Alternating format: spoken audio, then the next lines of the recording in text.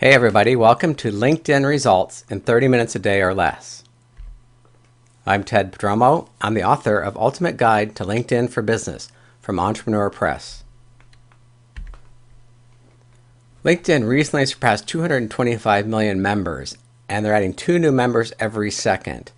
So right now, LinkedIn is actually growing faster than Facebook and Twitter. They don't have the volume of members, but these are really focused business professionals. So it's really a great place for you to network with other business professionals. Over 50% of the members are college graduates, and a significant number have advanced college degrees. In a recent article in Forbes magazine, 9 out of 10 executives use LinkedIn at least once a week. So that means executives are actually taking time out of their busy schedules to spend some time on LinkedIn because they see it's a tremendous value for their business. There are now over 2.7 million company pages and 1.5 million groups, which I'll show you how to use later in this presentation. So recently I decided to do a little challenge for myself. I wanted to see if LinkedIn could be effective if I used it for 30 minutes a day or less. So I decided in the month of June, I would spend 30 minutes or less every single day on LinkedIn. And my only goal is to really help as many people as possible. I wasn't promoting my services. I wasn't trying to sell anything. I was just there to help people. And the way I help people was if I came across an interesting article, I would share it in my timeline. I would look in LinkedIn today and find interesting content to share with my network. And I would comment on other people's posts that they put in their timeline. I would share their content. I would comment on it, like it. I also went into groups, and I helped a lot of people in groups. So my whole purpose was in the groups not to promote my services, not to sell again. I wanted to just help people out by answering their questions. So here are the preliminary results in the first 10 days of my LinkedIn challenge. The number of times I appeared in LinkedIn search increased 120%. Now LinkedIn is a search engine just like Google, but it's a business-to-business search engine. So this is all business professionals. So when you appear at the top of search results and appear frequently, it's going to drive a lot more people to your profile and to your website. Number of times my profiles reviewed by others increased by 150%. So on the right side, you can see who's viewed your profile on LinkedIn. So you know who's finding you in these searches and finding you from you posting content and sharing content, and they're checking you out. Number of people reaching out to connect with me tripled. Now usually, most of the time it's about 50-50. I would reach out to connect with people and other people would find me and try to connect. But now that's significantly changed where 3/4 of the time people are actually reaching out to me and I'm reaching out 1/4 of the time. And another interesting fact is the number of people that started emailing or calling me after connecting quadrupled. Now usually when you connect with somebody on LinkedIn, you connect and they send you an invitation with that standard LinkedIn message. You may or may not accept it, but when you accept 99 times out of 100, at least in my case, you never hear from the person again. So the fact that people are actually emailing me directly or calling me after it is a really significant improvement in the performance of LinkedIn for me. And something I didn't expect at all, traffic to my website increased over 400%. And I picked up a couple new clients. And I wasn't out to get new clients. This was all about helping others. And it just happened a couple of really good clients came along. So I moved on it. It was a really great experience for me. So here's my LinkedIn profile views. One thing happened. The first 14 days of June, I was active every day. 7 days a week. I spent 30 minutes. I actually set a timer. And I set the timer for 30 minutes. And once it went off, I stopped. But after the 14 days, you see there was a big spike in my activity. I started traveling a lot, and also I came down with vertigo, so my time online was significantly cut in the second half of the month. And you see the number of profile views literally dropped like a rock. So the more active I was on LinkedIn, the more people saw my profile. So there's a direct correlation about the effort you put into LinkedIn and your results. And here's my external website traffic. And you see, some days I was more active than others. I spent 30 minutes a day, but I noticed that Some days I was really focused and I was really into the conversation. To other days I was just kind of going through the motions. I was half-heartedly participating, and you can see a direct result in my website traffic. It's direct correlation again. So what I learned in these 30 days, or really 14 days of focused effort and 16 days of half-hearted effort, there's 3 steps to success on LinkedIn. First, you have to build a really strong foundation, because when people see you on LinkedIn, they're going to look at your profile, and that's your foundation. That's like your home page or your website. If you focus on helping others rather than trying to promote your services, you get much better results and you build longer term relationships. And the third key to success was be consistent. As I showed, the first 14 days I was very consistent. I got tremendous results. When I stopped participating consistently, everything dropped like a rock. So building that strong foundation. It is, like I said, your LinkedIn profile is the key to success. Even if you don't want to be on LinkedIn or you don't think it's valuable, people are coming and looking at your LinkedIn profile before they do work with you. They want to check you out, find out about your background, who have you worked with in the past, what kind of skills you have, what kind of recommendations. So it's really, you think of a landing page or your website, you got to grab their attention immediately so they know exactly how you can help them and how credible you are. So if you don't complete your profile 100%, it looks very unprofessional. A lot of people don't use a picture, or they try to use your logo, or they put a picture like a Facebook type picture on there, and it doesn't work. And then once you make at least 500 connections, you start appearing in the LinkedIn search more often. Now that's never been confirmed by LinkedIn, but I've read lots of articles, and from my personal experience, once you hit 500 connections, everything just seems to take off with LinkedIn. You also, like I mentioned, need that professional picture. It's just, people are going to come to you, and if you look like you're at the beach, relaxing, they're going to say, do I really want to do business with this guy who spends more time at the beach than at the office? And also, another key is use keywords. LinkedIn is a search engine, so the same things you do to get ranked high in Google work in LinkedIn. So use the keywords in your profile and your skills. So here's my profile, and I have my name at the top, and then this next line is called your professional headline. And here's where you want to let people know how you can help them. I'm currently using this as my tag for my books, but once my books, another few months or so, I'll switch that to some kind of beneficial statement that lets people know how I can help them. I'll show you some examples here in a minute. And just everything has to be complete. Don't leave anything blank, because if you see some blank spaces and it doesn't show up, it just looks like you're incomplete. You don't do thorough work. So spend some time. It takes time to build a complete profile. Do a little bit each day. Within 4 or 5 days, you'll have a complete profile. And you also need to get those 5 recommendations from others, so you will get the 100% complete profile. Don't add your tagline here or all of your advanced degrees there, and I'll show you why in a second. It doesn't look as professional. And also, if you look in your search for my name, if I add a lot of initials or some symbols or taglines at the end of that, it's going to screw up my LinkedIn searches. I may not appear. Most people, I'd say probably 99% of the people, use their job title as their professional headline.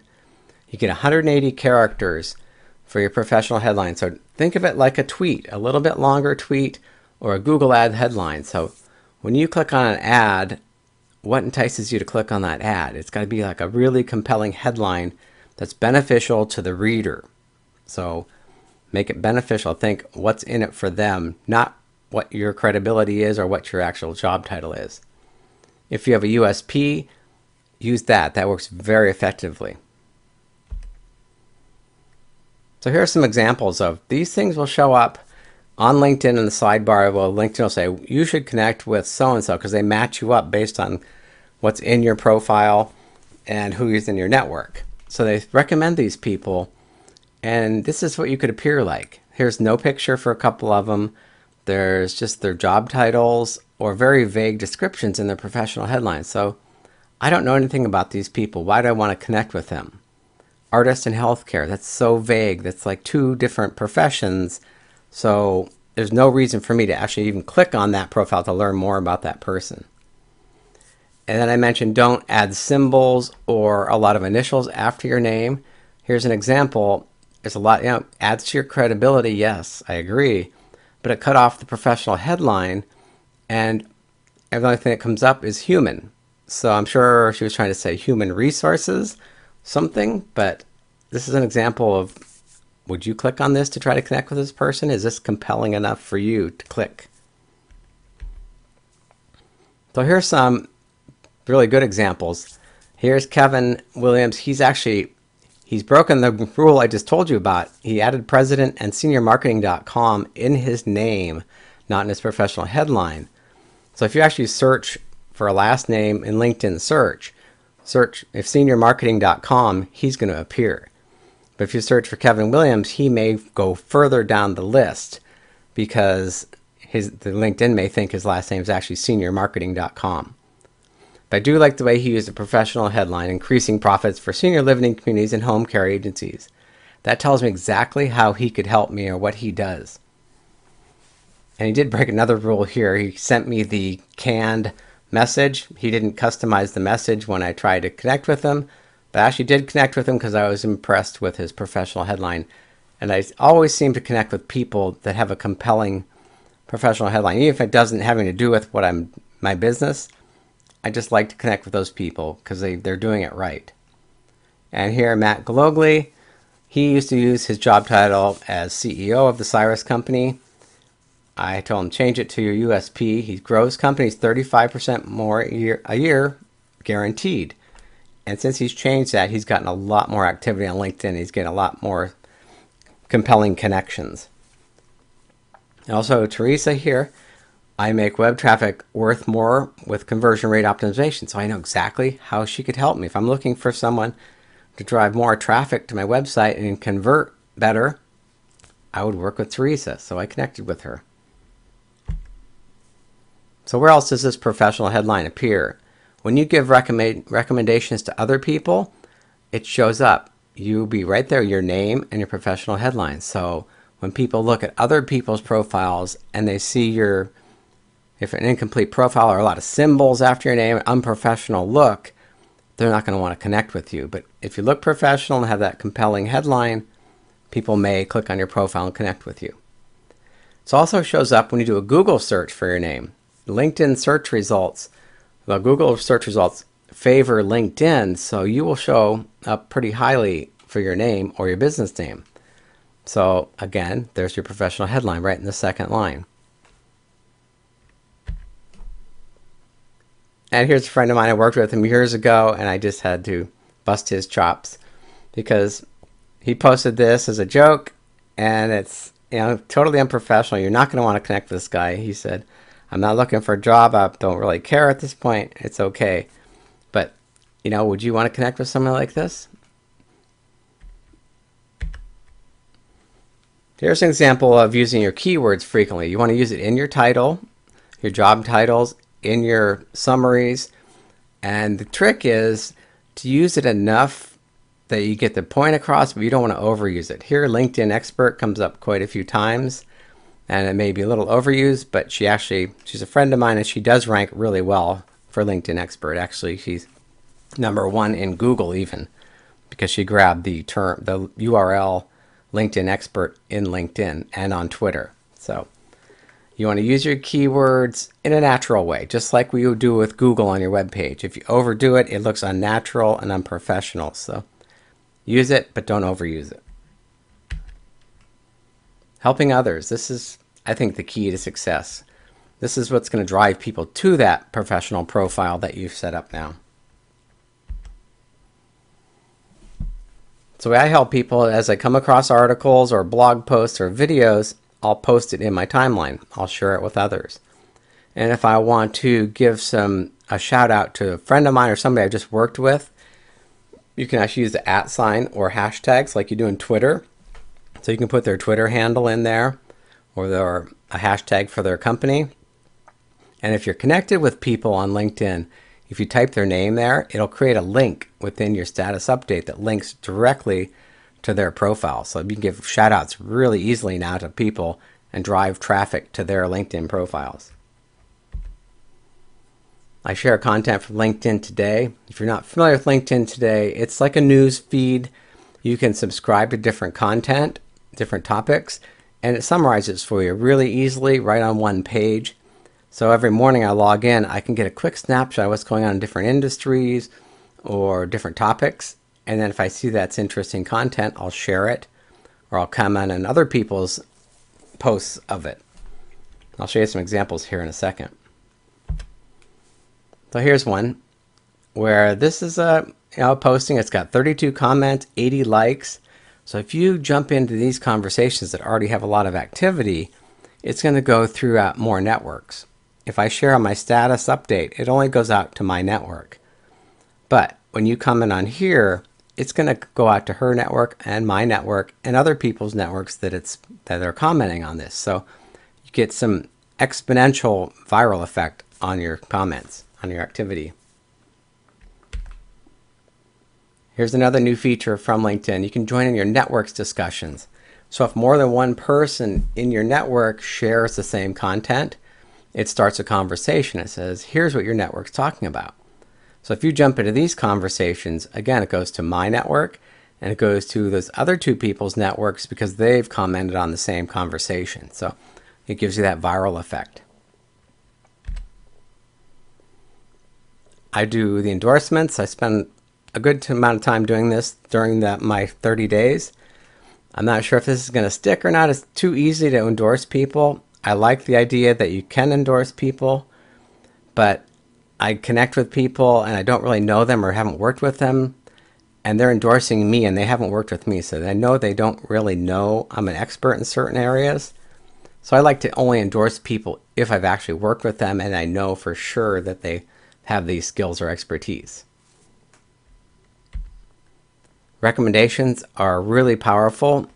Originally in the 30-day challenge, I wanted to give one recommendation a day, but realistically, I'm going to try to do one per week, one or two per week, because to do a thoughtful recommendation for someone takes a good 15 to 30 minutes. You don't want to just write up something that doesn't make sense or it's just half-hearted. Like I said earlier, if you make a really focused effort, you get results.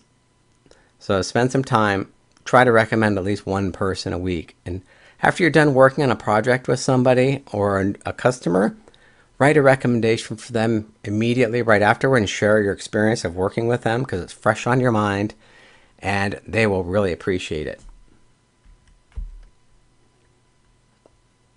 Here's another little thing that works incredibly well. When you want to connect with somebody, don't just send them the canned LinkedIn invitation.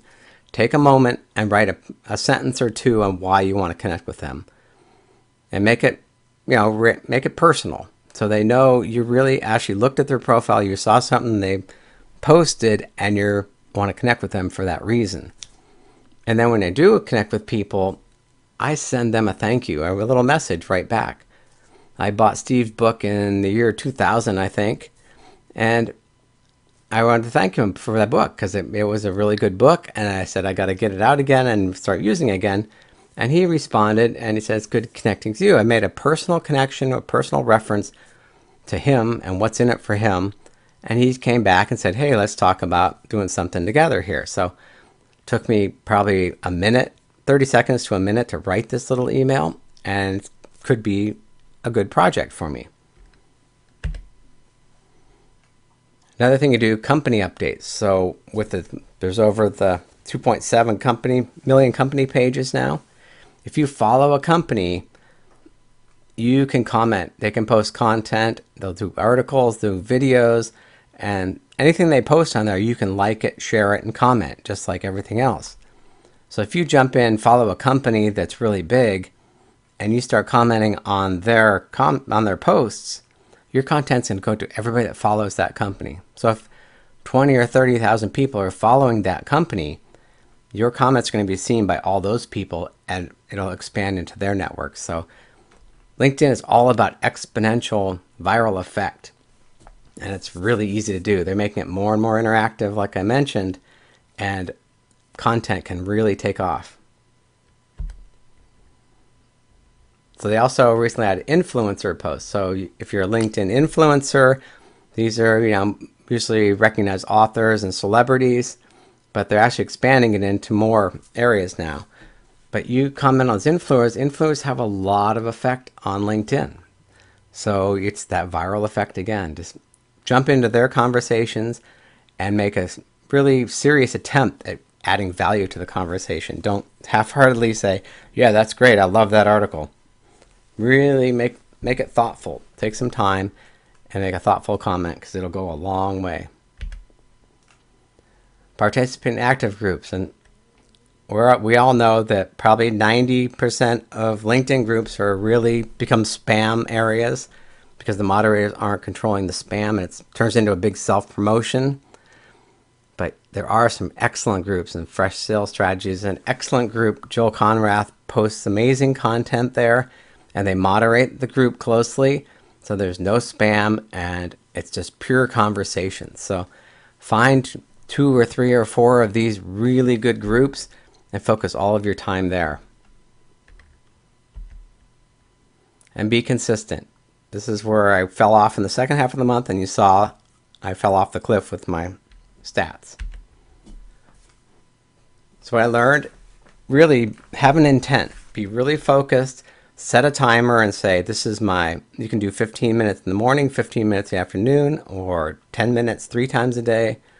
But when you're on LinkedIn, be really focused. Don't just start clicking around and get lost, and all of a sudden an hour later, you've accomplished nothing. Come in there and say, I'm going to go into this specific group today. If there's anything compelling, I'm going to start conversing there. Just like I mentioned earlier, if I'm just doing my time and not fully engaged, there was no response to my posts or engagement and no extra traffic to my website or profile. So I realized I could generate more engagement with 10 minutes of focus time than 30 minutes of unfocused time, which sometimes can turn into 60 minutes of just surfing around. Another thing I discovered is Saturday is the best day to share content and engage others in conversations. People aren't caught up in their day-to-day routines, so they're on LinkedIn. They kind of do like a half day of work a lot of times.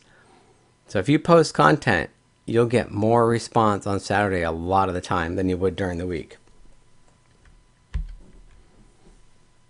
So like I said, have a plan. Focus on interacting no more than 2 or 3 groups at a time so you don't spread yourself too thin. Find those really good groups and build some relationships in there. It'll go a lot further than trying to be kind of active in 10 to 20 groups. Never self-promote in groups. It's just killing the groups. People are constantly posting self-promotions, or when they answer questions, they say, hire me, I'll fix your problem. They don't try to build relationships. They go for they're trying to sell. They're asking people to marry them on the first date instead of taking time to build that long-term relationship.